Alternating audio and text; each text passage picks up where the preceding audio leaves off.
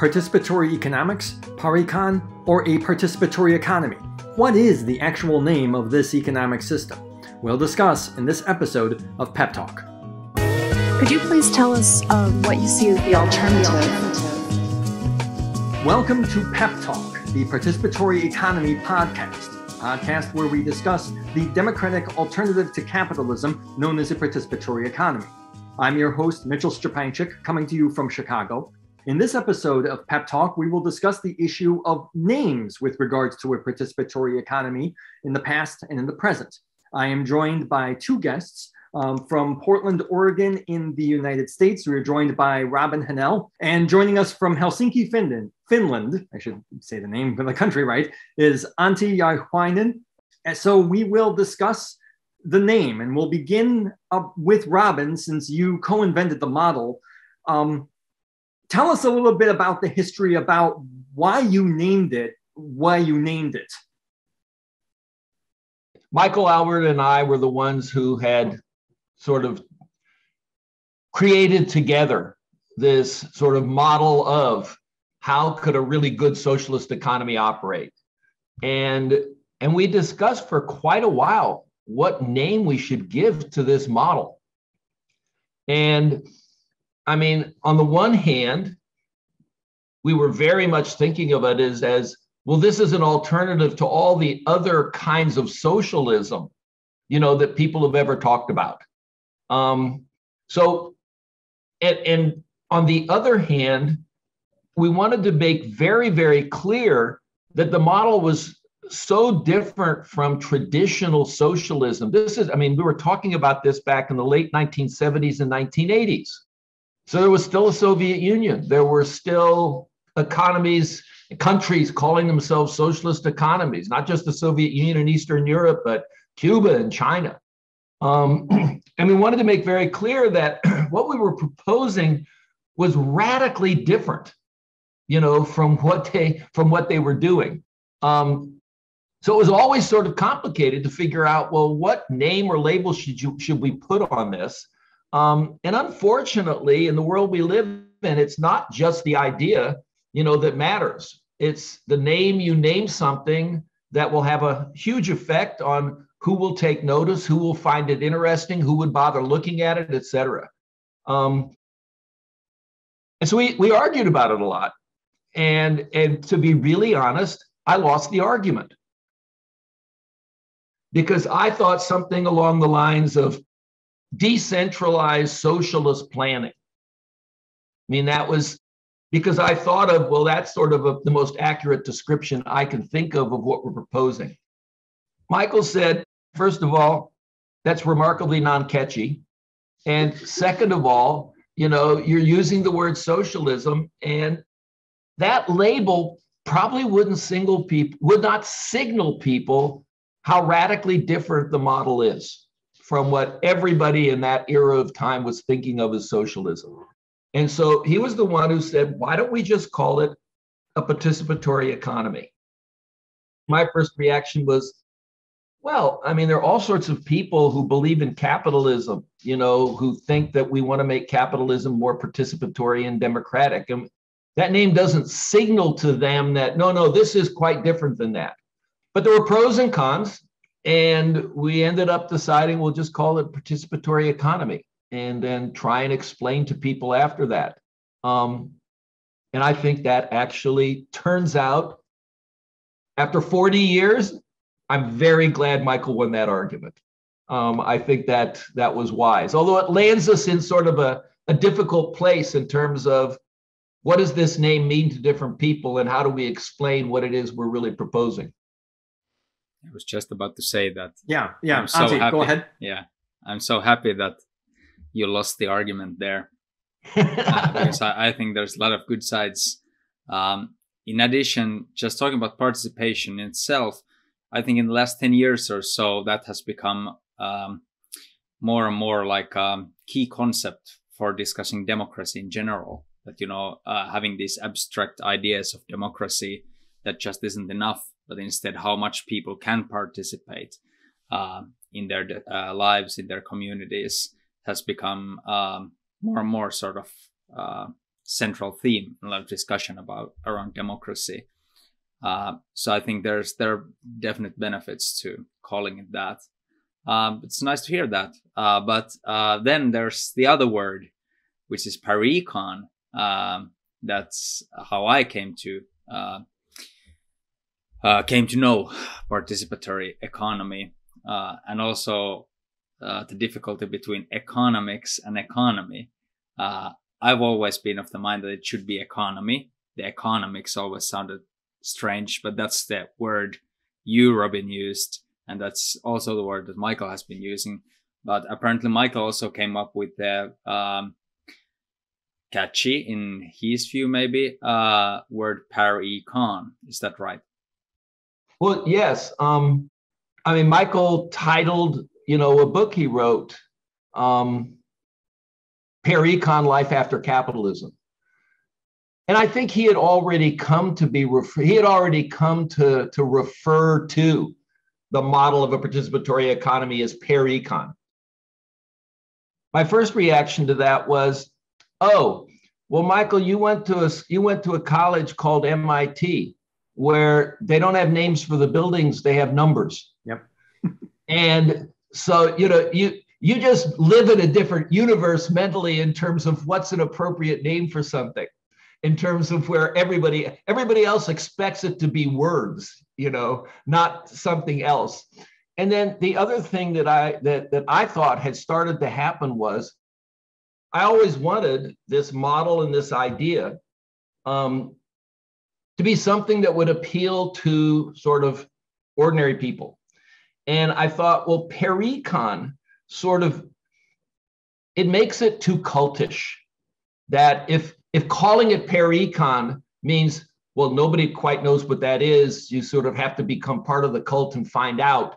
I thought that's a little unfortunate.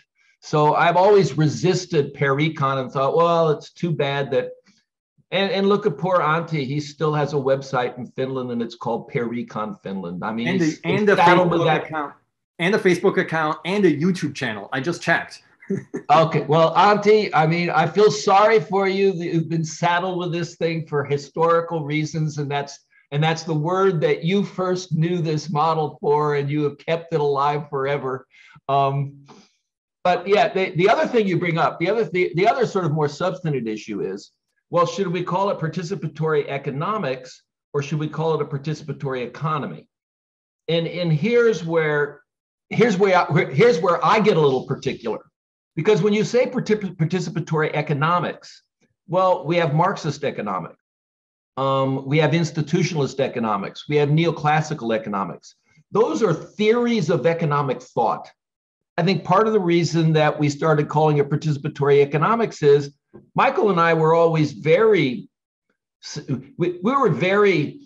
self-conscious that our own economic methodology and theory was, quite different, from both Marxist theory and neoclassical economic theory. So we did think of part of our overall project as being, we really need a different and a better overall economic theory.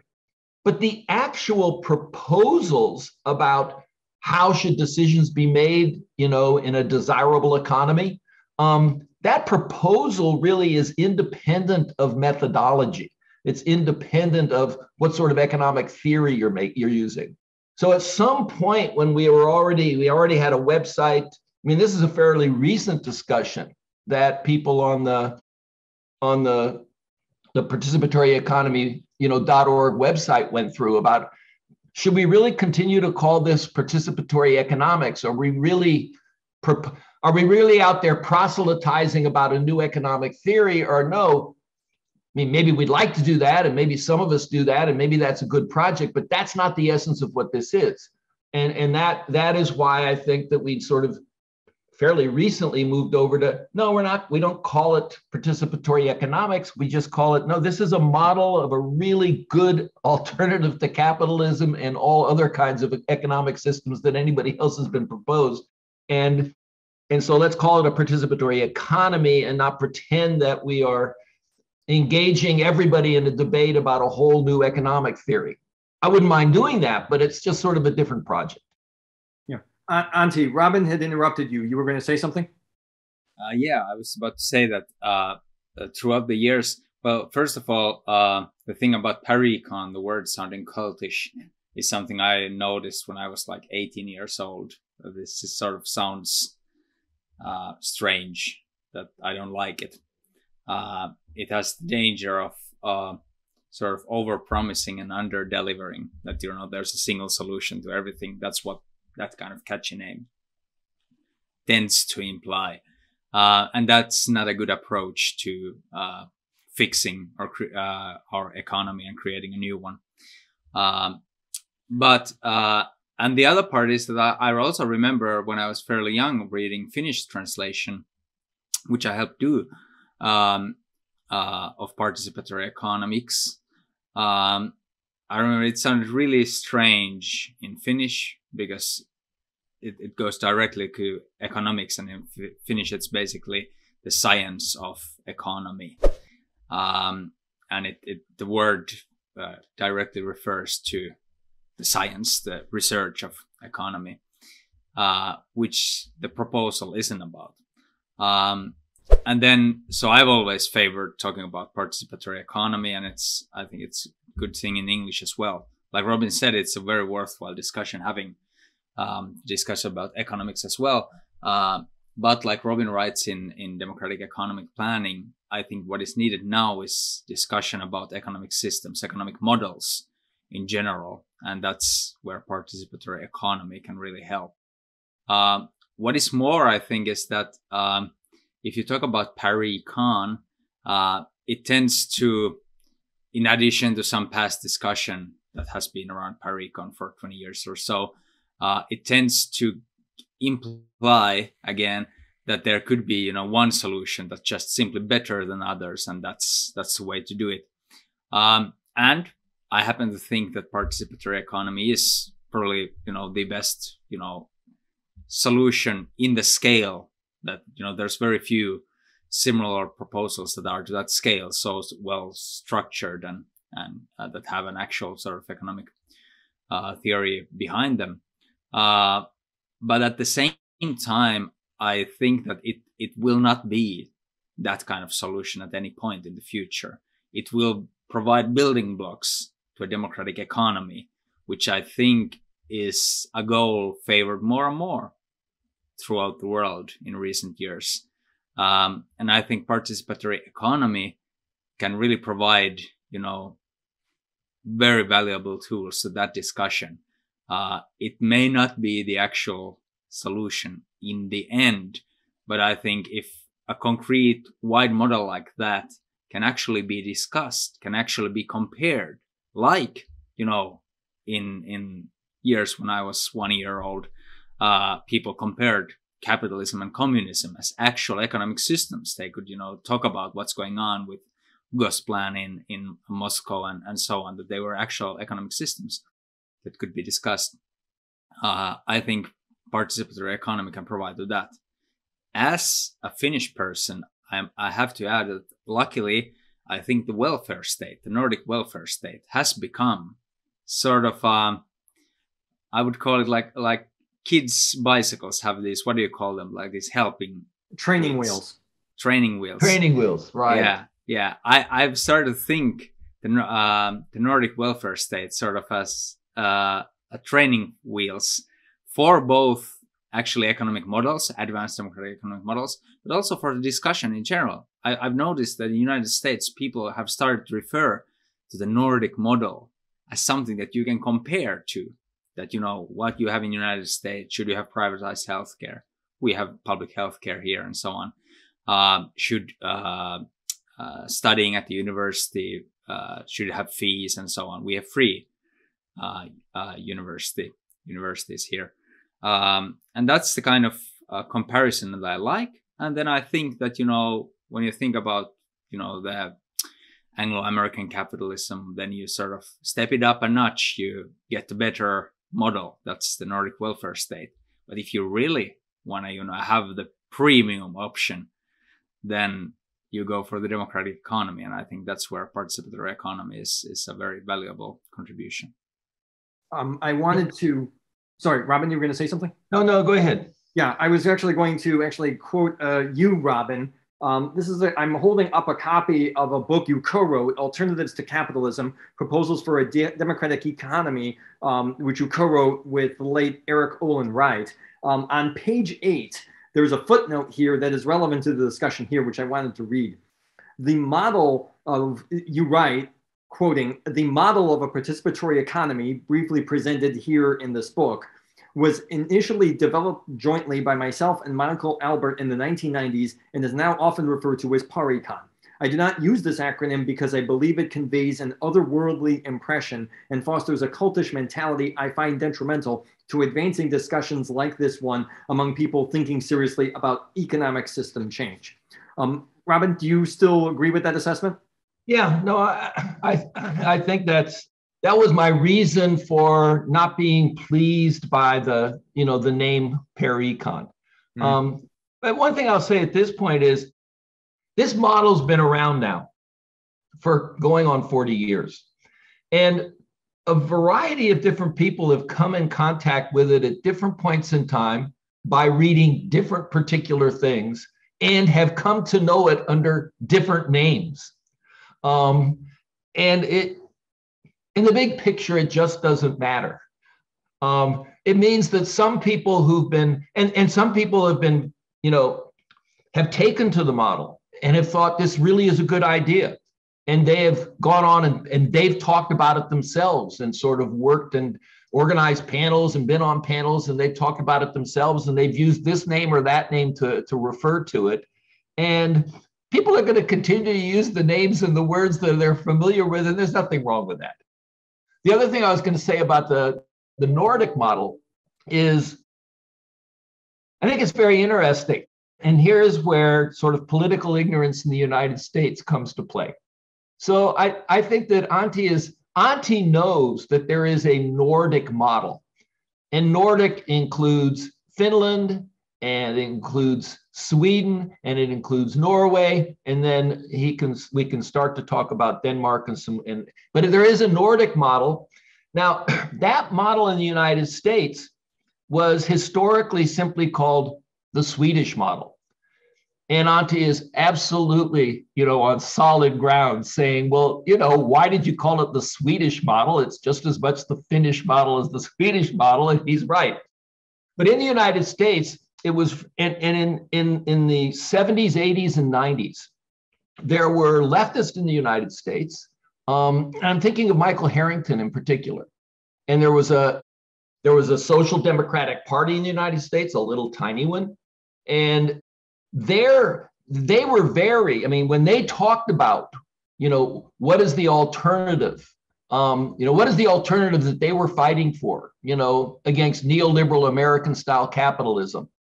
That was what they talked most about. They kept saying, look at what's going on over there. And they would call it the Swedish model, or they would call it, since they self-consciously were members of the Social Democratic International Organization at the time, they would think of it as, this is the Social Democratic model.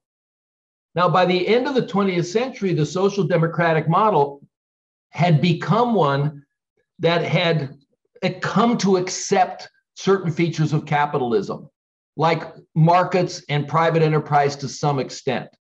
So whether you call it the Nordic model, the Swedish model, the Social Democratic model, it still is sort of a far superior version of something that is still, at least in large part, capitalism, than anything we have, anything we've ever had in the United States.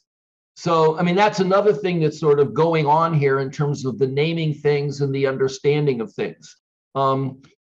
Clearly, our participatory economy model or proposal is a step beyond the sort of Nordic, Swedish, social democratic sort of vision of a very severely reformed capitalism that has a healthcare for all system, that has education where, you don't run up debts that you have to pay off your entire life to go to college type things, including very generous welfare states for people who are low income, et cetera. So that's another thing. And there really is a disconnect in the United States because one of the things that the social democrats in the United States and Michael Harrington, one of the problems they had in trying to communicate with Americans was that, when they talked about social democracy, their big problem was explaining that they were talking about something different than the Soviet Union. And they were talking about what I think Antti is absolutely dead on. They were talking about in the second half of the 20th century, well, basically up to certainly from 1940 to 1975, there was a very vibrant version of capitalism that was distinctively different from neoliberal American capitalism, far superior, served people's interests far better. And that was something that was being built in Finland, in Sweden, in Norway, not just in Sweden. And the tragedy there is that it didn't keep moving forward, that there was a tremendous retrogression in those Nordic economies back in a neoliberal direction, which Antti and everybody over there is very familiar with and has been battling to try and overcome now for 20, 30 years. I'll talk about this regarding some of the points that both folks, Antti and Robin, have mentioned in this. There are two concerns I had with regards to the name. One is that it's kind of long. Participatory Economy, 10 syllables.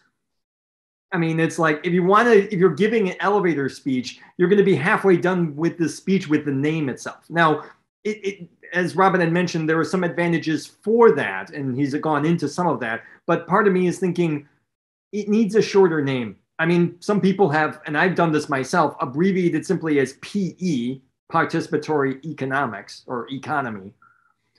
But that hasn't really caught on either, and that seems like that's also runs into other things that are named with those initials. So, right. Yeah. One thing I do like, and I've kind of also been using as well, and it's kind of the book that Robin wrote and I contributed to, Democratic Economic Planning. In the book that Robin did write some years back called Economic Justice and Democracy, that was the first time at least I had heard the term democratic planning regarding an economy. And I like that because it describes what it is. It is reasonably short. It seems accurate, and also can be mentioned as a counterpoint to the main rivals of command planning, central planning for the old communist economies, or for markets and capitalism. So those are my thoughts on there. What do you think of that, Robin, Antti? Can I say first? Yes, please. Sure. Yeah, because I really like it. The thing with that is that and I've used it in Finnish in many of our events, I think it conveys to market enthusiasts very well that this is a planned economy. And that is, I think, something that is worth pointing out, that this is an economy, that it's a planned economy. But on the other hand, it also points out democracy very well. And that's something even besides talking about just planning economy. But I think that really should be the focus of 21st century in general, like you see in the United States in various ways right now, and elsewhere as well, in Finland too, that, we really should discuss democracy. And I sort of believe that democracy is in its infancy still, and that there's, ways to go, how democracy will be developed into much more advanced versions in the future. So democratic planning is something I definitely like. I also like that it doesn't mention socialism, even though technically I think it's obvious that, socialism is an accurate word for what kind of an, what school of thought participatory economy belongs into. We're proposing public ownership of productive resources. Yeah, exactly.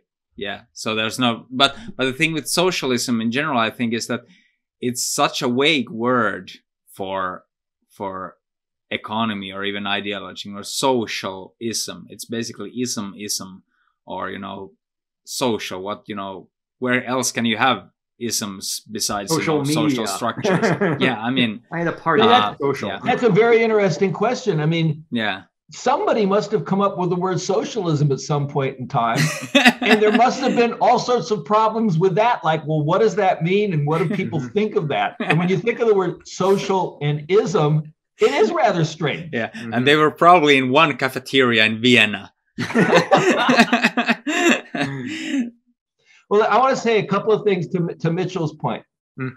One is that PE, for leftist economists in the United States, if you say PE, and then you say what they think is that's political economy. Right. And that is the code word for some sort of economic theory and methodology that is different from and in opposition to neoliberal economics. Mm-hmm. So we have whole departments of economic, well, in a few universities, at certain points in time, we were fortunate enough to have some econ departments with graduate programs and PhD programs that even featured something they called a political economy program. I mean, at my university, an American university, we had 2 tracks. And though they had 2 different names, they were either called the political economy track or they were called the mainstream economic track. And you took somewhat different classes. You took different comprehensive exams to get your PhD. Now, at the time, those of us working in that system, we called it the straight track and the crooked track. But there's already a lot of people who associate the word political economy with something that it's not our specific model of an alternative to capitalism. Again, there was something else that you had said, Mitchell, that I was thinking of, but I've lost my train of track on that. What do you think of democratic planning? Antti? I mean, I was asking Robin that. What do you think of democratic planning? Oh, yes. Well, I did call it, the last title for the last book I wrote. I used it. I think that one of the problems with it is, if you look at actual models and you say, well, if you just call it and you use the word democratic planning. If you ask me, is the Pat Devine-Fikret-Adaman model a model of democratic planning? My answer would be yes. If you ask me, is the Cockshott-Cottrell, what I call the Scottish model, because they're both from Scotland, a model of democratic planning, I'd say yes. So it's like, we can't call that the name of our model. It's too broad to cover. There are other models out there now, that we are trying to engage in some sort of, productive exchange of sort of pros and cons and analysis. And then the other thing is, for the public at large, what democratic planning would mean, I'm trying to think of political figures in the United States who, in the 70s, 80s, and 90s, who were arguing that while the U.S. economy was going more neoliberal and getting away from various planning programs that had come in during the New Deal, and been sometimes further developed, and that there were people who were essentially saying, we need to get back to doing more democratic planning rather than less democratic planning. And they're probably out there in the literature and the public mind. I bet that phrase in the United States is more associated with people like Felix Roy Hatton, was sort of a well-known writer at the time, who was, arguing strenuously that this trend away during the 80s and the 90s from more planning in the United States was just, was having detrimental effects on the economy and the well-being of people. So I just think that word has been used, that those democratic planning has been used for so many other purposes that we couldn't possibly let people know that our model is just democratic planning. I mean, that would be my concern with sort of taking that on. Yeah. And it's fair. It seems like it's a broader category than this particular model, which is given a name of a participatory economy. So, yeah. And let me say something about democracy, too. Yeah. That part of the reason that I have liked the word participatory is that there really is a difference between the common conception of democracy is there's a discussion and there's a vote. And so you might say, well, if you want to have a democratic economy, then we basically need to set up a system where you have a discussion and then a vote on everything that we are going to do. And part of what we've said is that's a real misconception of what democracy is required in an economy, because we have made, I think, an incredibly useful distinction between, we said, look, there are some decisions that affect people more or less equally. And then the democratic way to make that decision is pretty much everybody has one vote. But in the economy, most decisions affect some people a lot more than other people. And what you want is to try and put together a set of decision-making procedures that allows people to participate much more heavily and have a bigger weight in making a decision that affects them much, much more than it affects other people, and particularly in workplaces. I mean, what's produced in a workplace and how it's produced, clearly that affects the workers in that workplace. You know, yeah, it affects other people too. They use resources that belong to all of us. You know, what they produce affects consumers. But there's an important sense in which some economic, and I thought our conception of what we call, you know, our definition of economic self-management, I think, highlights that. And it's such an important idea. And it was so big a part of it was such a big part of the mistake that the quote unquote centrally planned economies made in the 20th century. And it's not just enough. The idea is, well, suppose you took the totalitarian features away. Suppose you took the Communist Party as a single party away. Suppose you took Joe Stalin away. And you made this whole system as democratic as possible, democratic in the sense of everybody gets to vote. Is that really what we want? And I'm very convinced that isn't what we want. That just doesn't deal with the fact that, no, we have to design something where workers get to participate in managing themselves in a much more important way than that, and consumers as well. And so that's the other reason I think that just calling it democratic planning or democratic economic planning, I think one of our best contributions is we've sort of explained, no, it has to be more participatory than that. It's more complicated. It needs to be more participatory. And in some sense, in the United States, I know this is not, I know that was there really a new left movement elsewhere?